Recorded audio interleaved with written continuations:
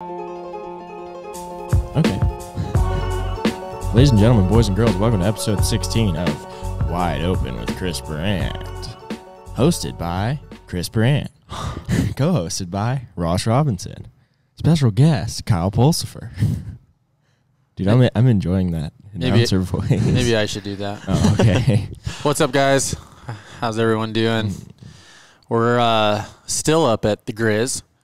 We're up at Grizzly Lodge, our yearly December British Columbia trip, and we thought it'd be a good idea to get Kyle back on. How's it going, everyone? I was on number 1, right? 2. Yeah. Oh, close. heck yeah. Yep. Yeah. But if you're not first, you're last, Kyle. Yeah, I know. I've come to realize that. That is one of our most downloaded episodes, though, probably because Kyle was on it. Probably. I think just everybody wants a job here.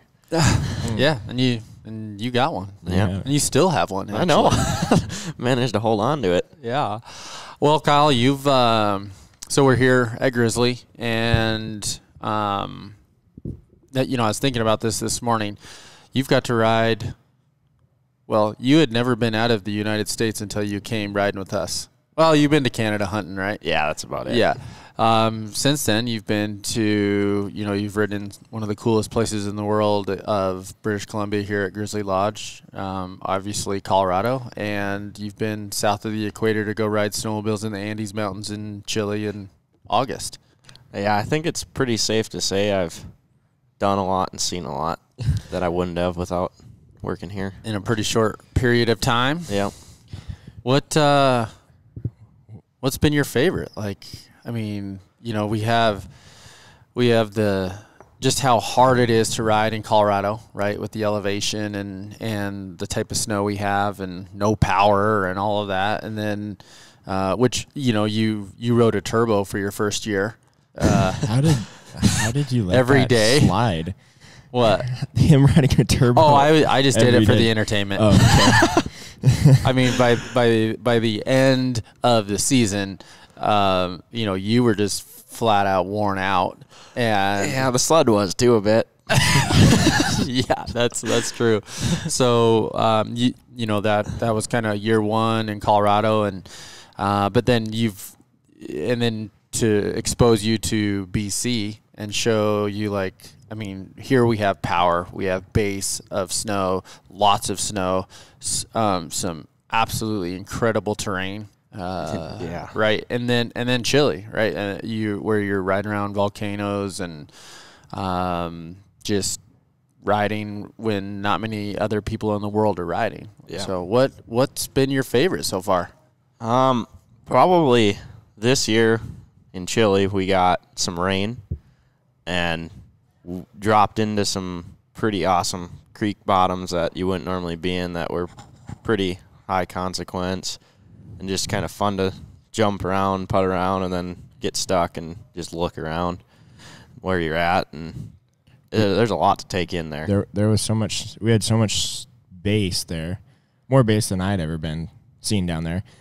And then it turned to spring snow for a few days, and yeah, you could go in the bottom of these things that usually is Never Land and poke around and stuff. Yeah, we had Because it was so filled in. In the very bottom. Yeah, you knew you could kind of get out. And then they're so steep on each side. There's logs that go across them, and then there's 10-foot bridges that you could damn near go under. Mm-hmm. Yeah. Well, I think that's kind of interesting that between those three, Colorado, Chile, and BC, your favorite is riding in the rain down in South America, right? And I think that I would agree. I mean, I love riding up here. I love how technical Colorado is, but there's just something magical as a snowmobiler to be in somewhere that doesn't get ridden, essentially, in the middle of the summer. And, when we go down there, and I don't know if this is the same for you guys, but in Colorado, we know every nook and cranny where we ride, pretty much, right? I mean, we still find stuff, which is cool. I mean, that's a really fun part. And up here, For sure. I get lost every time I'm here. I really have no idea where I'm going, and I don't know how the heck we get the group back. Like, even yesterday, Kyle's like, all right, guys, well, I've only been down in here once, so everybody's coming to me like, where are we at? Where are we going? What are we doing? I'm like, see that track? That's as much as I know. I'm guessing we're going that way. Yeah. But with that, you know, the sense of exploration is like no other down in Chile. And I mean, I think it's all about the travel is really cool. Mm-hmm.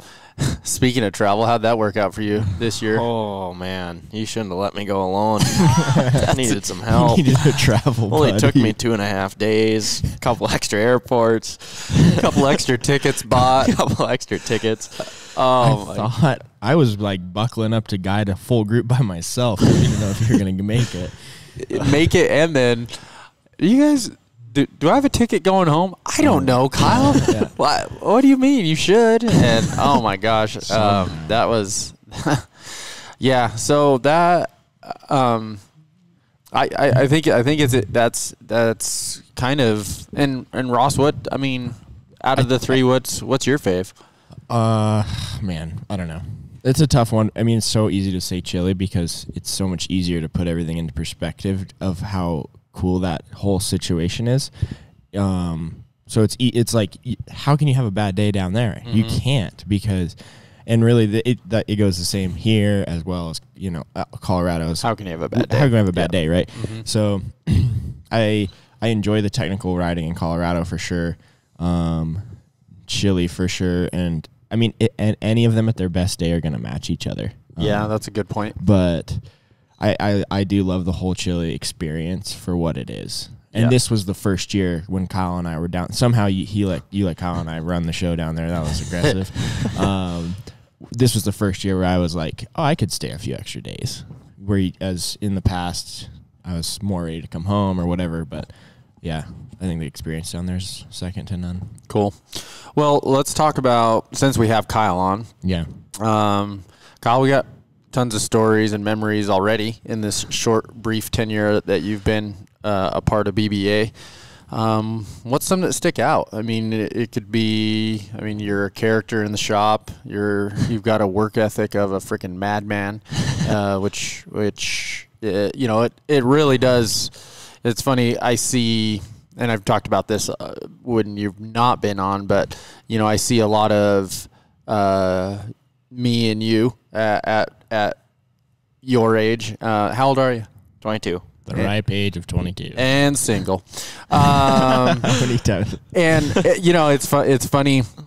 When I was your age, I just remember, you know, multiple nights working on my snowmobile and, you know, jamming out to probably Metallica back then, you know, working. And I look outside. I'm like, damn, that is the sun coming up. Oh, huh.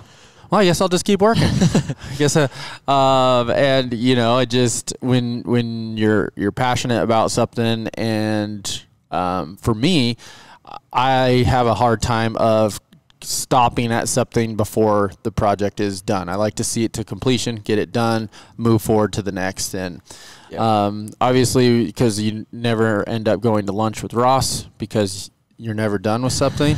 You live the same way. But so, you know, you have all these things within the business to chat about. I mean, whether it's been, you know, a crazy sled build that you've done, a day on the hill, a moment, you know, like, well, shoot, yesterday we created one, right? You got in a little bit of a pickle yesterday, and oh yeah, how's that hip feeling today? It's a little tender, but you know, it's a long ways from the heart. Yeah. Well, what's something that sticks out to you? Give us a story. Give us a Kyle Pulsifer story. The biggest thing that sticks out to me, and one of the things I look forward to are the ends of the day when we go on a one more line.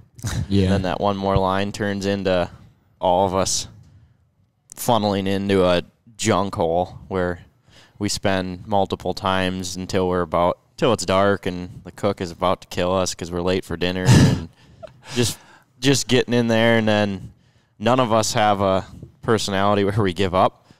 Yep. Until I don't think we ever win. That's the biggest thing. We just keep fighting. Yeah. Pick a harder line, pick a harder something. Somebody's always like anteing up. Yeah, there's always the next. That's the one thing too. There's always the next line. There's always a tree you could have gone above or something. It's funny. Like at 3:30, we're all getting spent, right? I mean, we've spent the day digging, and already I'm thinking about Kyle giving me that nod and the look, like, hey, dude, let's go up. Let's go up. And I've already got my answer. Kyle, dude, we didn't get out until 6:30 last night, and we're going home. And, we get the group, and then we'll pass by that one little spot, and I stop, and I shouldn't have stopped. Don't stop. And I stop, and I look back, and the group is just sitting on their snowmobile with their head bobbing, and I'm like, I got one more in me. And then sure enough, 6:30 later, here we are, upside down, chopping down a freaking stump that's in between the track or something stupid. Yeah. But actually, we had quite a few moments like that last year where we got to and that's what we need as not only guides but riders to we're out there just like we're trying to push our clients. We need to push ourselves as well, and talking about where you have come riding wise. I mean, again, just for those of you guys who haven't listened to podcast number 2, which you should now that Kyle's on here again.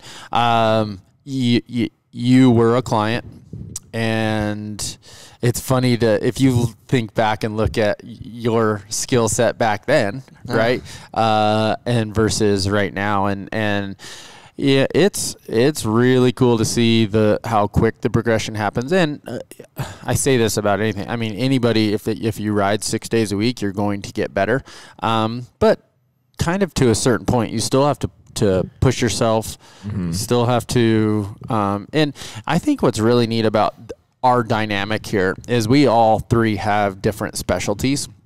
I think, Ross, your agenda as a rider is different than my agenda. And, Kyle, you're a little bit of a mix of both of us a little bit. I think you're a little more, you're liking the challenge of getting to the top and doing that. And, Ross, in my opinion, I think, Ross, you're really branching out on, these gnarly, like, bow ties and these big hippers. And, I mean, you're a little bit that generation. Yeah.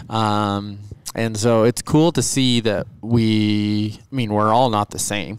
And, I guess, both of you guys, what drives you, what motivates you, what makes it a successful day for you, Kyle?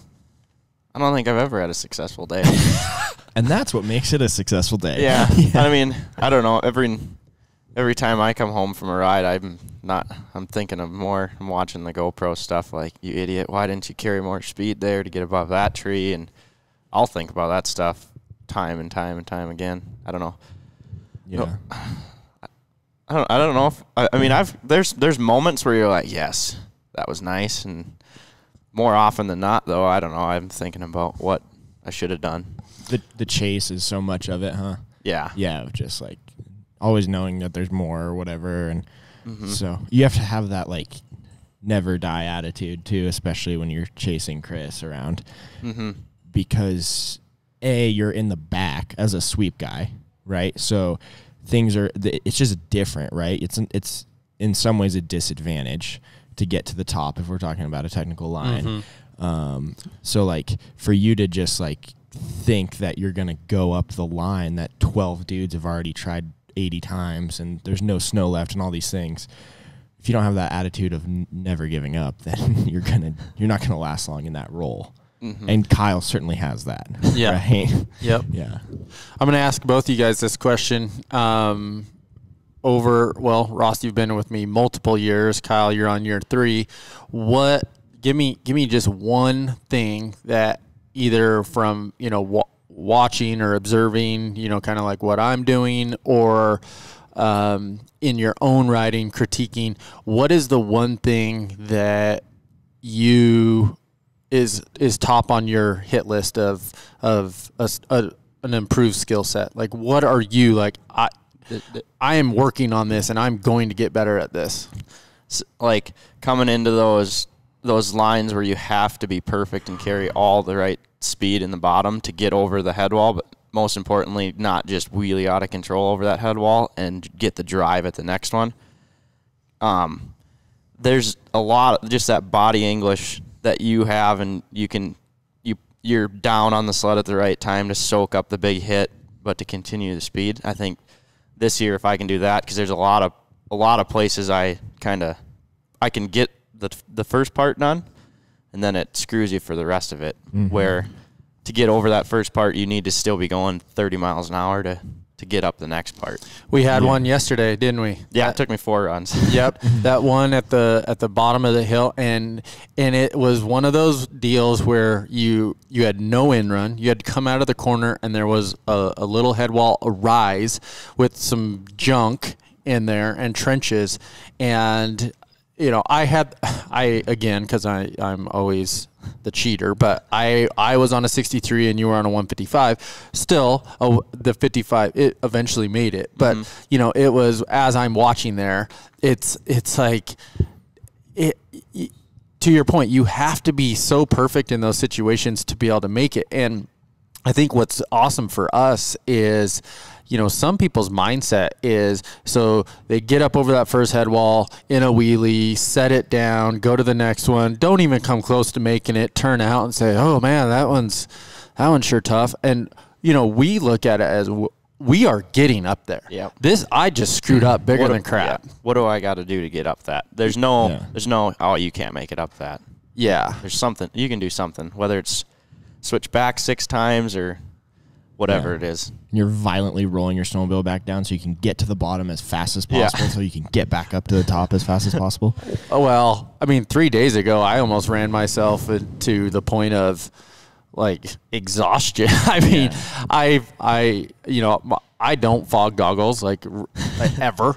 And I had this sweatband across my goggles. My neck was bleeding. My shoulder was I think I might have dislocated it. Yeah. And just because I am getting to the top of this frickin' hill. And I did, but there was some. It was a war zone. Ross, what's yours? I think mine is consistency. Because when I feel like I'm good, I'm good. Like when I'm on, I feel really, really good. But then there's certain little things that are all mental. That you're a head case. Yeah. Thanks. But it's what we talk about. Yeah. I think a lot. And especially too, one thing that I want to work on and get better at is into the technical stuff more so again, because now my riding is different than Chris's because I am typically with the different group. Yep. So I'm in the more open stuff, and for me to have the successful day, I need to go find a jump or something like that because I'm not down in the hole because my guys are going to punch me in the face if I go in there. So that's just what it's kind of become. That's why I wear my helmet all the time. Yeah. Because I know it's coming. Yeah. So that's kind of how my riding has changed a little bit because that's just where I ride now for work. Yeah. So that's how I enjoy it. But that just being consistent is a tricky part, a couple days ago, I was on an 800 155 Chaos and you're on a 163 Pro 850. So there's 3 or 4 things working against me. And just understanding the sled I'm on and riding to its quote unquote strengths instead of trying to force things. So, and that's always been my issue is I'm just too greedy and too forceful with lines, and then I screw up, and then you get tired, and it just leads down that road. One thing that I see with your riding, and I'm going to refer back to the same day you're talking about. So on our off day here up at Grizzly, we were filming, so trying to get some content, and the first couple lines, they just weren't going good. There were some rocks and there was some things. And so you have this vision in your head of what the move's supposed to do and then it doesn't. And the sled gets buried bigger than crap. And then, so, you know, we talk about this all the time too. So now you're using more effort, you get tired. And then when you're fatigued, then you hesitate. And when you hesitate, then the next line, then you fail again. And so you had a couple of those in a row. And even I did, I was, you know, I was having a couple of those moments as well. And then, but it's really cool. And to your point is, it takes one of like, dude, I nailed that, and that was hard. Yeah. And it can turn it. It's crazy. Like, you're still the same rider, right? But mentally, you can change the whole day, and really make it successful. And I think you did that just the other day. And you know, for all you guys listening out there, we all have those days where it like we're not riding good. We get stuck doing stupid things. And so it's really, you have to fight through that. You have to push through it. And you can't just go into seclusion mode and then just start buzzing around in meadows to make yourself feel better about it. You gotta get through it. And you know, I had something happen 2 days ago that hasn't happened to me in a long time. I rode tired because I was tired. It was day 5 in a row. The previous day we spent filming, which is like riding at 100% all day. And I didn't sleep very well. I was beat up. And so, you know, I'm guiding, and I mean, I am making stupid mistakes, and I'm getting greedy, and I'm getting stuck, and then I'm doing like everything that I talk to the clients about. I mean, I'm living it. I had a GoPro clip, and I had just got stuck. I get unstuck, and I was pissed off because I got stuck in a stupid spot. I told you guys this story. I'm like, I'm looking at it, and I wanted to go above this tree so freaking bad. And it was like, I'll give myself a shot. If it's 50-50, you know, 50-50, I'm going to make it or get stuck. Those are pretty good odds for me most of the time. This was like 30-70. It was just really dumb. And sure enough, I try it, and I get stuck, and I'm just upset, and then I have to get my sled unstuck, and then I go under the tree, and I'm like, okay, time for a redemption line. And I go, and I didn't take a break. I had no water all day because it was cold, and so I make another stupid mistake, and I shoved it, and I wheelied up on this rock, and I shoved the front end straight down into this boulder field, and the ski had to be like touching the ground. Yeah, I mean, and I'm just like, and I stopped the GoPro, or with the GoPro roll, I'm like, man, I'm riding like poop. I mean, that's exactly what I said. And you know, that for me, I don't necessarily have many of those days. I feel, you know, I'm mentally strong. I know what the day is going to be. I know, you know, I picture all of these things happening in the line, but you know, it just like everybody, I mean, I had an off day, and so, you know, it was my goal yesterday to redeem that. And it's amazing what the body needs too. I mean, I needed more water. I needed some food during the day. I needed, you know, when your mind isn't right, your body isn't right either. And, you know, yesterday I mean, it was an awesome day. You know, I rode really good. I pulled some lines that, for me, make it a successful day. And I was like, okay, we're back. Yeah. Well, that's good. Yeah. So that's a success. that was my story. Yeah. I think it's just, and it, you know, early season is always tricky too. I mean, it's December, and there's plenty of snow to go ride. But for some of the things that we're trying to do, especially we're not on our personal sleds. Yeah. And that also is tricky because you maybe are a little hesitant or whatever. Yeah. And then is there a rock there? Am I going to wash out? All these things. And then whereas, you know, a little bit later in the season or even on our personal sleds, like you're going to go into that thing with your hair on fire and sort it out. But when you're on a, you know, Outlaw Motorsports takes care of us up here, so we try to keep their stuff in pretty good condition. Which I have struggled with this trip. The parts list is long. Yeah. You know, you don't. There's a little aspect of it that kind of can just slow you down a little bit, and that is the difference, especially that I've felt this trip on the 155 800. Yeah. I'm like, isn't it crazy to ride an 800 again? Dude, I gotta be so uncomfortably aggressive to get up things and around things, and it's like, I don't like it. And then even to do some of the fun things I like to do, I'm kind of being a moron and like expecting the snowmobile to do things, and it doesn't work every time. I'm like, why isn't this working? Well, it's just not right, you know. And I guess I don't want you guys to take that as, oh wow, all the 800s are why would I ever ride one? You know, for it, we talk about this a lot.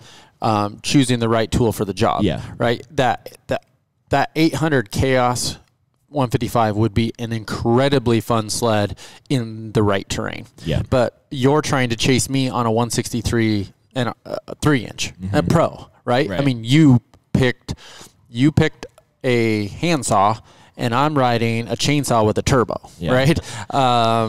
And so it's, you know, that brings me to another thing. You know, we guide. That's our job. Yeah.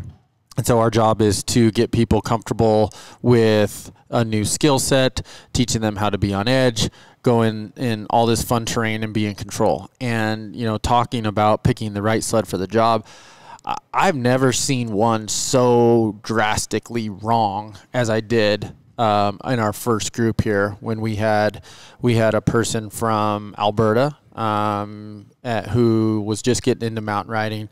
He goes down to the dealership, says, give me the biggest, baddest thing that you have, and I'll take it, right? And so this dude who's like 5'7", 140 pounds, shows up on a 175 do that is, I mean, it was the worst snowmobile you could ever have for this poor guy who was trying to learn how to mountain ride and get into the sport. And it was a terrible, I mean, he was scared of the power. He, couldn't counter steer, couldn't do anything because he was just, the sled was wrong for him. And we see this a lot. We see guys who show up on turbos who shouldn't be on turbos. We see guys with the big 174, which like, what are you doing? Right? I mean, are there days of 174 or places that people need and want a 174? Of course, right? But, you know, it all depends on what your agenda is. But, you know, talking about that 800, you know, for what you were trying to do, it's not the right sled. But, you know, that's, I think, and I guess, you know, Kyle, this leads me to a topic for you guys too. If you could only have one sled configuration, what would it be? Would it be 55? Yeah. 63 cut tunnel, right? I mean, Kyle, what you've got to ride a bunch. What's your go-to? It's tough. It's a tough pick. They're mic up better. There you go, dog. Just watching out for you. It's a tough pick. It seems really situational and day by day what you prefer. It is. Yep. But if I was going to have one sled, it would be a stock 163 short tunnel, I think. And you only get I'm going to give you 3. You only get 3 accessories. What are you picking? Skins helium hood. Whoa, power move. Skins brake lever, heated brake lever, and a lightweight can with a cooker on it. Dang, no shocks. Yeah, I only gave him 3. The stock package is pretty. It gets the job done. You can ride it. All right, Ross. Yeah, what's you your can ride it. Okay. What's your 3?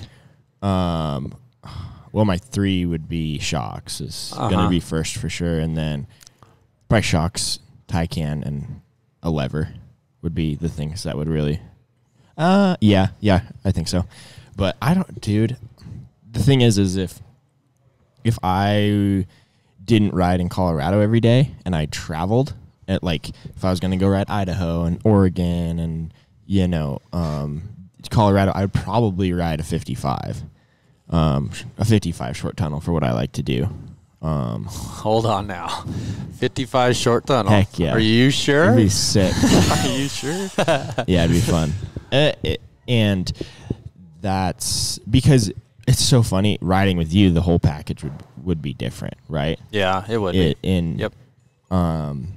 But if I had one sled and I was going to ride multiple areas, multiple conditions all season long, it'd be the 55 because it's just you can still get it done. You gotta just ride the heck out of it. And yep. I enjoy that process as well. I like that thought as well, and I think that's what's tough is like, would I go 55 or would I go Kyle's route and go 63 with short tunnel because you kind of get both benefits.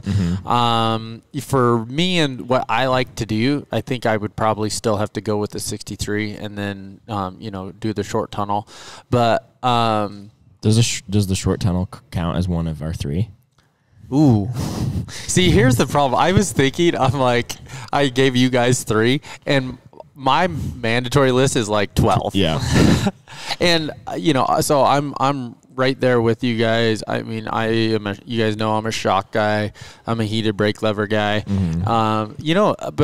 But I was thinking about what do we bring to Grizzly? I mean, those are our essentials, right? In the past, I've brought a tie can in my suitcase. Yeah. I have brought a heated brake lever. I saw someone, you're getting old when you ride the backcountry with gauntlets. Well, I am 42, but I'll tell you what, my hands are warm and I enjoy that fact of being comfortable out there. And so, I mean, I brought gauntlets, right? And so I enjoy riding with, I just enjoy being comfortable. That's all there is to it. Last night when we were coming out and I look back and Kyle's going like this, trying to get blood to his hands. I'm like, and I pull mine out and they're like steaming and I'm just like, yeah. Shocks, brake lever, gauntlets. The other thing, I mean, it'd be tough to live without my handlebar bag.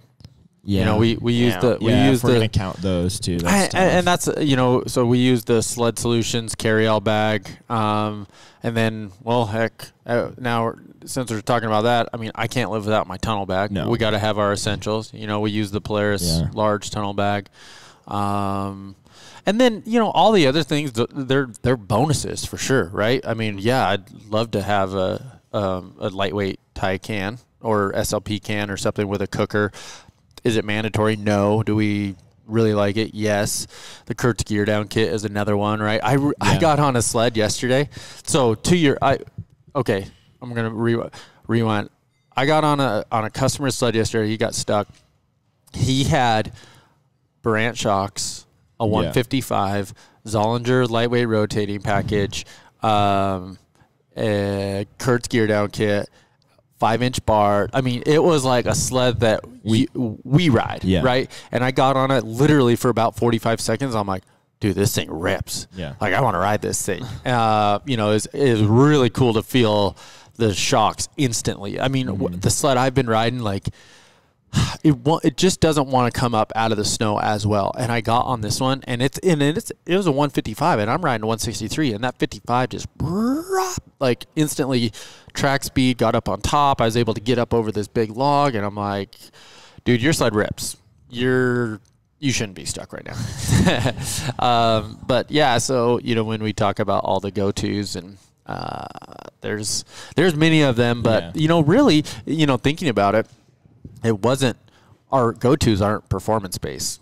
It's comfort based a lot, right? Your heated brake lever, helium hood to have your stuff warm, and shocks, right? That's shocks, a comfort. That's a comfort for sure. Yeah. And the handlebar, I mean, the bags are like, that's a necessity. It is a necessity. It's funny when you see a guy pull up without any bags. Yeah, where's all your stuff? And I'm like overflowing. I don't have any room for anything. I need more. We need a trailer. Yeah. I want a seat that just opens up and just I can just fill it with things. Because there's so much stuff we need out there, especially in our role as guides, right? We have to have our first aid and our emergency stuff and our tools. I mean, our toolkits are like 20 pounds sometimes. Yeah, but you think about that, though, is like, so yeah, we say, okay, we're guides and that's our job. But, I mean, when the general public, I mean, they're riding the same thing we are, and the same things can potentially happen. And if you are not prepared for the situation, then you're really asking for trouble, like big time. And, you know, we always say it doesn't take a lot of stuff. It just takes the right stuff to carry. And we've got that. I think we've got that fairly dialed. There's always some times when we're like, oh, man, I wish we had that. You're always learning things that you need, We're learning. We'll have to do a breakdown of what we carry and why. Yeah. That'd be a good one. And it's funny that you said that because around Thanksgiving I flew home for a couple of days, and I could have gone and kind of rode, but one of the factors why I didn't ride is I didn't have my tunnel bag.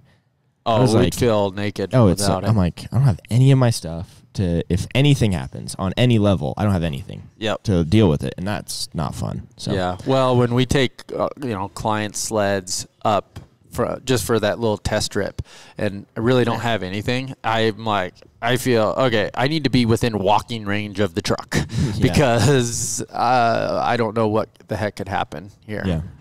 Yeah, but it's a necessity, and I think that's what a lot of people need to get better at too. Is being prepared.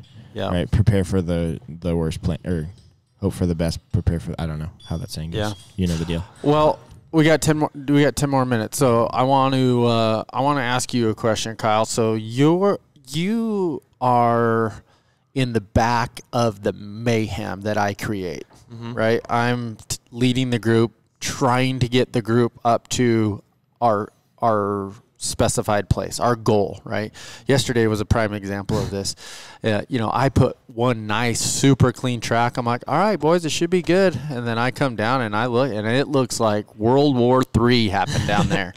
And so you get to see all of this mayhem. And like Ross said, you ride the junk back there and everything. And it's really made you a lot better rider, a more aggressive and ability to ride neutral more. But for the folks at home, who haven't had the opportunity to come see us and see it in person and learn from what we do, what's the biggest thing that you see that people need to work on? I would say the timing of making their move, because when you're in those trenches, the first guy can carry a ton of momentum and just reading terrain and what the sled's doing on what you need to make for a decision.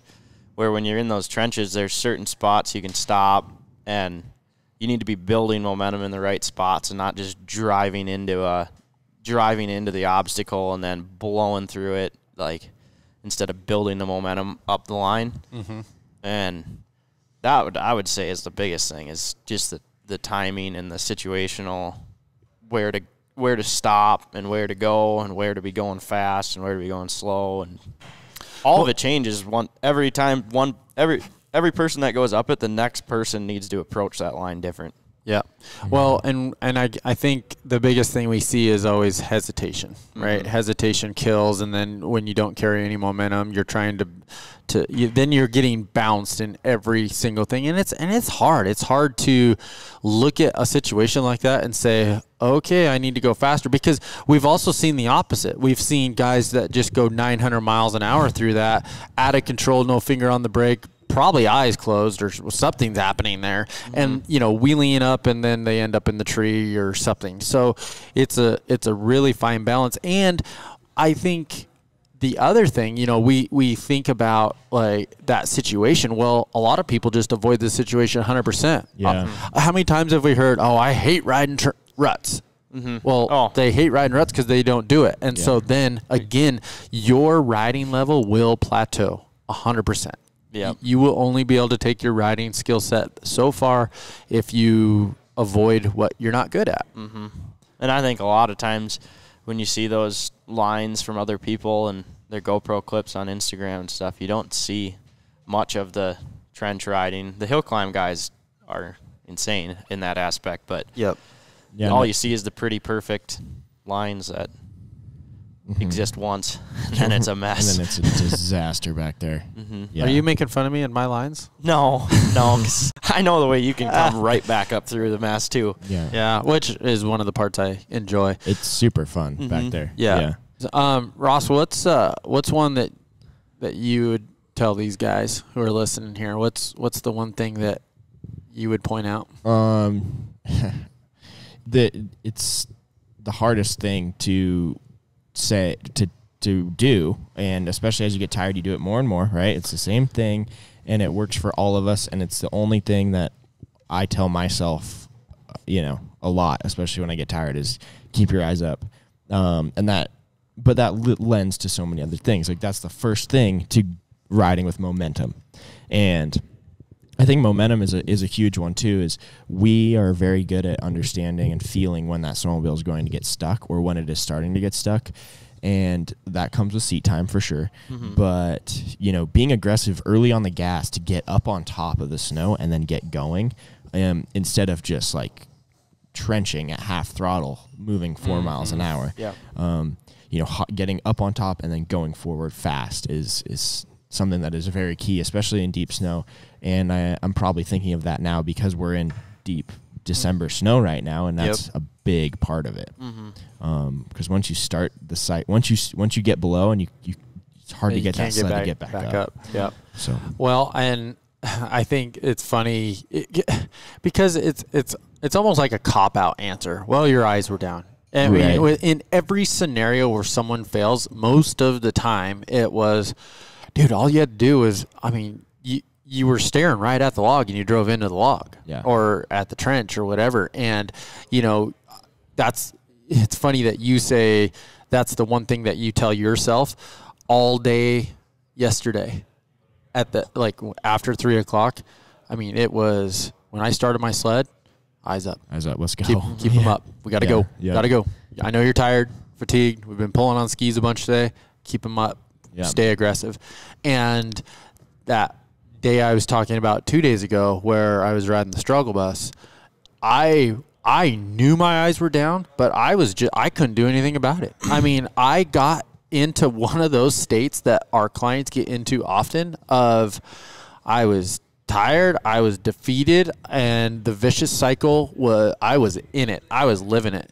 And it was so funny how upset I was, like, laying in bed. I'm like, I cannot wait for tomorrow to get this feeling out of my head.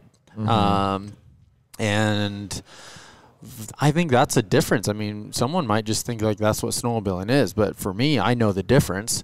And so I'm like, I'm going to go fix that. I know what I need to do to fix that, and I needed just a couple tweaks there, and then to end on a day like yesterday, which was good, and then to be honest, it was a slap in the face that I really enjoyed, and that's what we talk about that all the time. We fail a lot, and it's how you take that failure.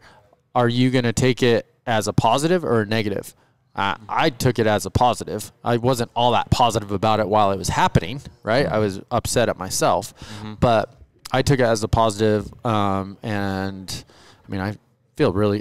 I think it's setting the tone for me for the rest of the season. I learned some things, and like what we always talk about, it's never a mistake or a failure if a lesson is learned. And I think those are really important things to learn anytime you get, whether it is you're getting stuck or you make a mistake on the hill, you didn't bring something in your tunnel bag, right? We learn, as long as we learn from it, we're going to be okay.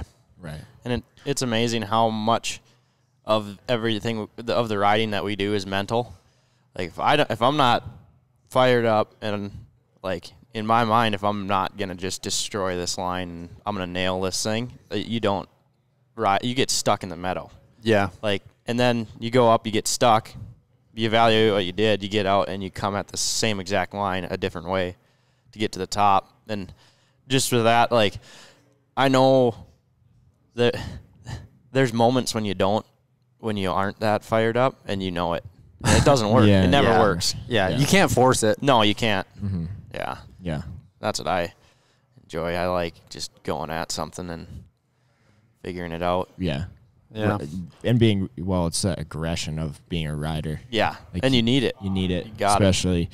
That's the biggest thing I see with clients, too, when they start to get defeated. I'm like, this is about the worst thing you could do to yourself. Yeah. Don't do this. When you shake your head, side to side with the no, Instead, it should be like, all right, let's go. Let's go. Like, get fired up and go attack it. So Yep. that's always a fun state to be. And I think that's what, jumping way back to when we're talking about, when we ride together, it's that way. It's like, you start nipping at each other, and then, especially when Chris does something that if we both, Kyle and I both screw up or we get in each other's way, like he gets stuck in front of me or I get stuck in front of him, and we come up with a full head of steam and like, oh dude, you're in my way. Like I was going to make it. All this is just because it's always changing. The terrain's always changing as we put lines through it. And, it goes back to the day that we had last year where Chris got up the head wall, like the 8-foot head wall, and then I got stuck in his trench, and then Kyle had to go right, and he got stuck right next to me, and it was just a full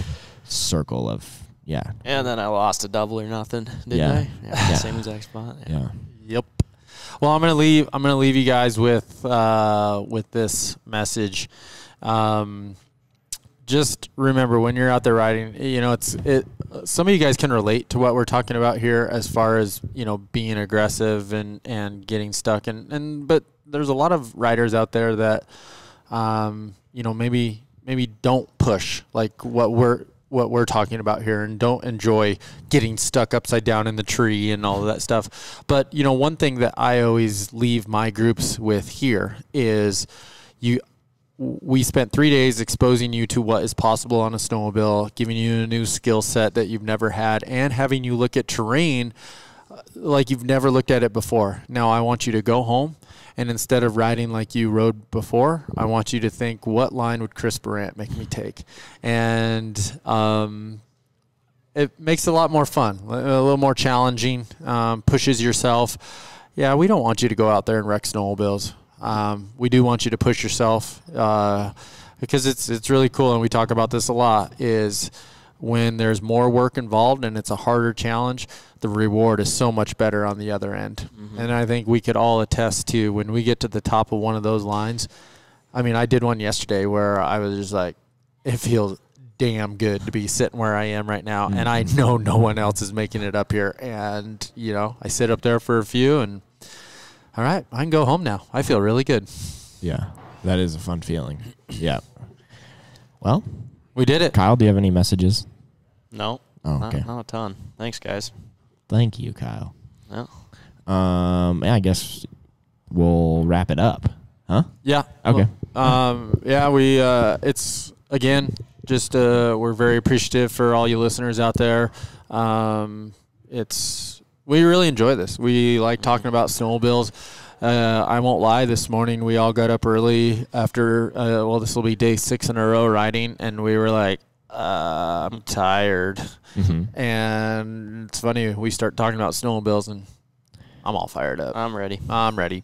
Yep. Yeah. Thanks, guys, for listening. Be sure to leave a review on iTunes. That helps a lot. Tell your friends. Share stories. We appreciate it a bunch, and we'll bring you more madness. So thanks for listening, and we'll see you in episode 17. Yep. It'll most likely be from Colorado. So enjoy Christmas, New Year's, and we'll be back shortly. See you in the first of the year. See you guys.